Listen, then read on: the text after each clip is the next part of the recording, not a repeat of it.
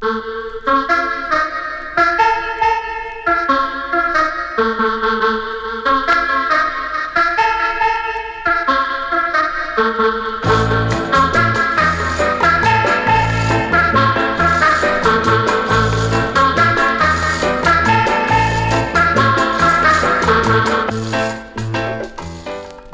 afternoon.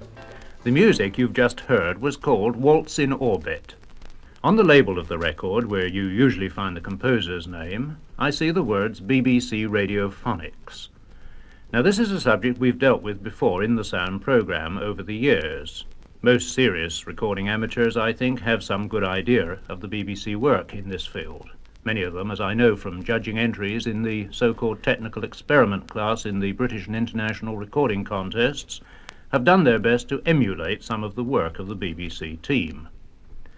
We thought it was a good idea to record this edition of Sound at the Radiophonic Workshop at the Maida Vale Studios. Let me introduce Desmond Briscoe, the man who knows all about this side of the BBC's activity. Desmond, I liked that Waltz in Orbit tune, but the Radiophonic Workshop doesn't exist simply to produce pop music, does it? No, that was really just a bit of fun, a byproduct. No, the workshop was originally formed to help with very serious productions. Wasn't it regarded as rather third programme stuff, at any rate at the beginning? Yes, experimental plays and features, that sort of thing. But very soon, as we discovered new ways of producing and manipulating sound electronically, we found we were in demand for all sorts of shows, both sound and television, special effects, incidental music, and so on. And of course, inevitably for science fiction. Oh yes, of course. Remember this sort of thing, a typical sound which we supplied for the famous TV serial Quatermass and the Pit.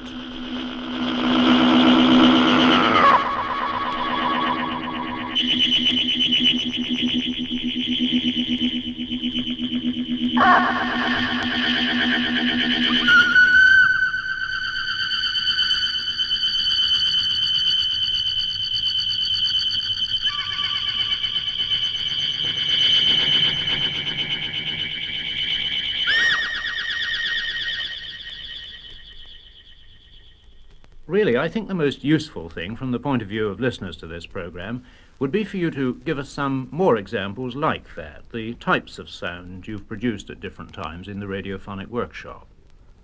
Well now, here's an example of something different. We were asked for a theme for a play about some men adrift in an open boat, something to depict the loneliness, the space, and the movement of the boat. This is what we did.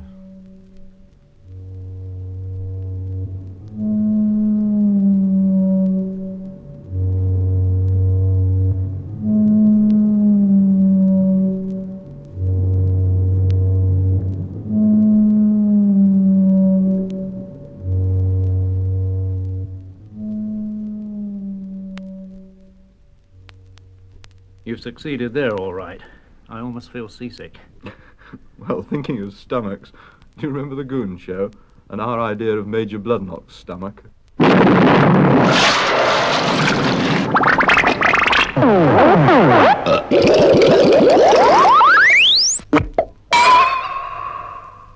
Splendid. Now, I said a little while ago that a lot of listeners to this programme know something about this sort of almost magical manipulation of sound. But I know this too, that a lot of people with tape recorders in their homes haven't had the courage to try this sort of thing. Many of them haven't, in fact, got around to cutting the tape to do simple editing. I'd like us to give some encouragement to these people, if we can, to try to tempt them to build up sounds in the way in which you do in the Radiophonic Workshop. Very few of them are likely to achieve the same standards, of course, but most people can have a lot of fun seeing what they can do, don't you agree? Yes, certainly.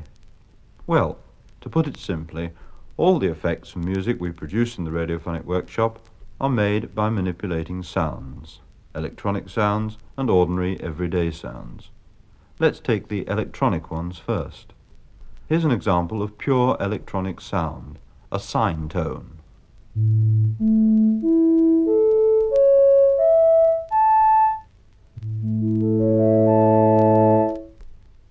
Then there are square waves with a sort of reed-like tone. These we used for the melody in Waltz in Orbit.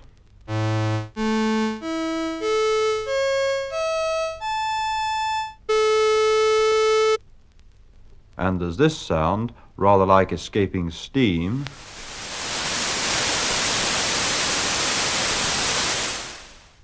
We call that white noise.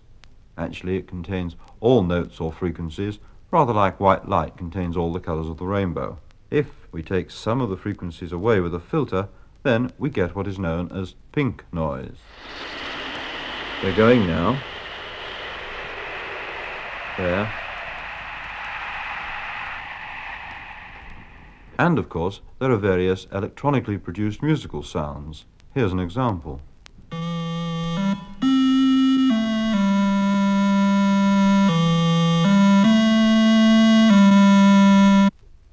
A familiar sound from an electronic organ. Less recognizable, but from the same organ.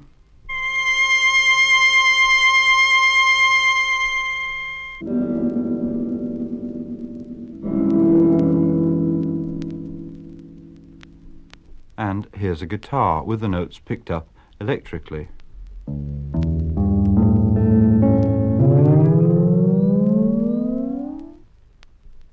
As well as the electronic sounds, we can use ordinary musical instruments and any of the natural sounds of everyday life. Once they've been recorded, there's no limit to what you can do by manipulation. Right, now we've talked about the way we collect the original sounds. Let's elaborate a little what we mean when we refer to manipulating them. You can use filters, can't you, to control the range of frequencies. You can change pitch by changing the tape speed. You can add reverberation, you can cut the tape in the middle of notes, or you can play them backwards, you can make tape loops, and so on. Now, can you tell us something more about all this? Certainly. Let's record my voice as I'm speaking to you now and put it through a filter. The high frequencies can be removed. This can be done with any sound except a pure tone. You can't do this with a pure tone because it only has one note or frequency. Or, of course, the low frequencies can be removed, like this, making my voice sound as though it is coming out of one of the very small loudspeakers which are fitted in the transistorized personal radios. If we remove the high and the low frequencies, then my voice will sound as though it's on a telephone or radio intercom. But if we use a special filter to take the middle out of the sound, then my voice sounds like this, with a hole in the middle.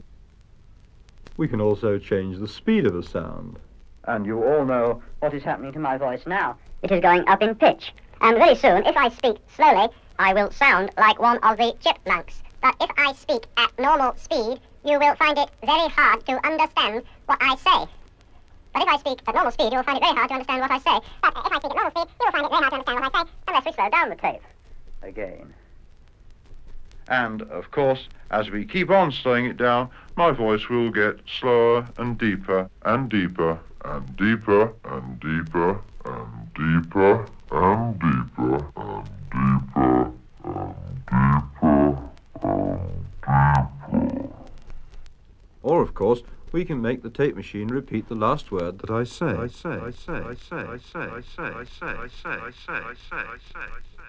If we use two tape machines, we can include more than one word and have the repeats delayed, and have the repeats delayed, and have the repeats delayed, and have the repeats delayed, and have the repeats delayed, and have the repeats delayed, and have the repeats delayed. The obvious thing we can do with any sound, or with my voice, is to reverse it, making an immediate translation into Martian.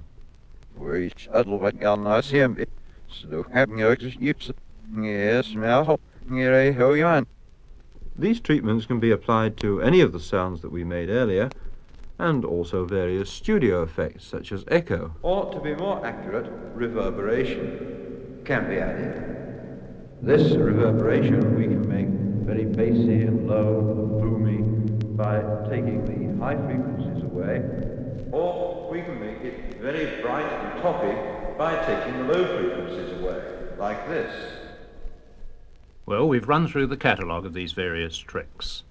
Of course, you can apply not only any one of them to a particular sound, but the whole lot if you want to.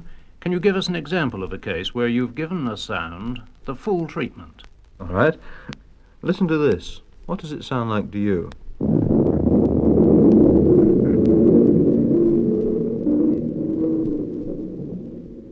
Because it's slow, it's very, very low. But if we play it faster, it'll sound like this. Let's double the speed again.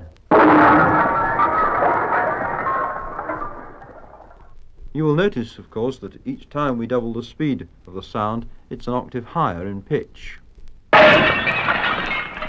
Listen again, it's getting nearer to normal speed and normal pitch. Is it becoming recognizable? Yes, a bottle breaking. If we don't hit our bottle quite so hard, it'll sound like this. Now that gave us an idea, so we sent out for some more bottles, and here they are. If we play on these, it sounds like this. Now, we thought we could use that to make a rhythm. It's not very interesting as it is, but if we select just some of these sounds and make a loop of the tape, it sounds like this.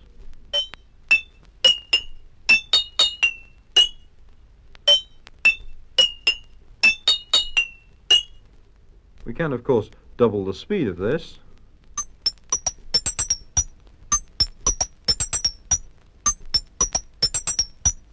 Now we can start to use our filters. Let's remove all the high frequencies.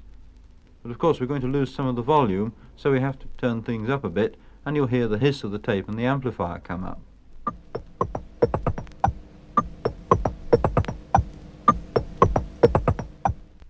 Or of course we can remove all the low frequencies.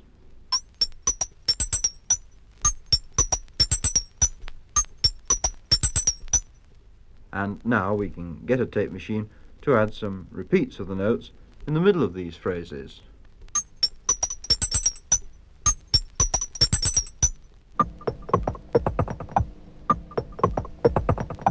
Now, we've got two loops, and if we take them, the high one and the low one, with their various repeated notes, and run them together, at first they sound like this.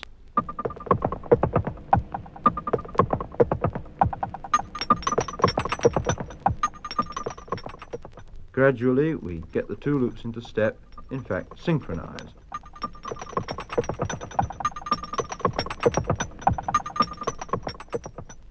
And now we have a rhythm which is becoming interesting and useful. Well, we have a sound we can use, but it needs modifying. It perhaps needs to be a little more mellow. So while playing it, we filter it a little until it sounds right.